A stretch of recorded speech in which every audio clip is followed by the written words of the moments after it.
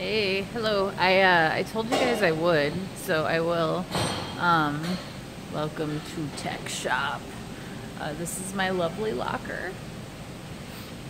Look how cute it is. It doesn't have anything in there. All my stuff's so big I have to store it in the car. But yeah, I'm gonna give you a quick look, quick little look around. So as you can see, this is the textiles area. Pretty wonderful. Screen printing, heat press, giant long arm quilter that you can do all kinds of cool stuff on. This is 3D printing electronics. I made a laser for my cat in there in one of the classes, an Arduino class. This is me for getting safety glasses. It's cool. I got this. See? All right, so this is the metals area, little metal working area. So they've got like a CNC machine, a metal lathe, all that kind of cool stuff. More hole punch, cutting for metal, metal drill press, bending, flexing, wonderfulness, wet saw.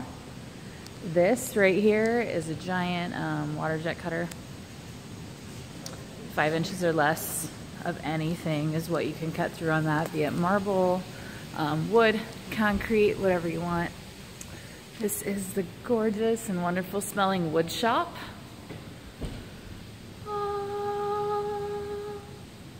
It's pretty much a dream. Get this beautiful light going on too. Back here, these are the giant CNC machines. So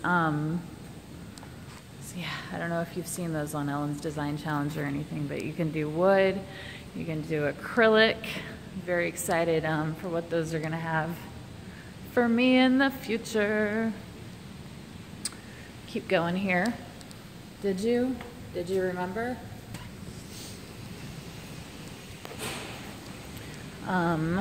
Back here with the screens. Ooh. Yeah, so the welding area. Pretty cool. Pretty cool. Those are some really highfalutin tables they got going on there too. About like $5 grand a piece or something, just for doing your welding on. This is cool. This is where you can bend your metal, shape your metal, grind your metal, sandblast your metal, all that kind of good stuff. Spray paint your metal. This is so simple, but it's really cool. Sucks all the spray paint away from you. This area is for sandblasting. Bake it in the big oven or go to the easy bake oven. It's so cute. Yeah, so that's pretty much the gist of it.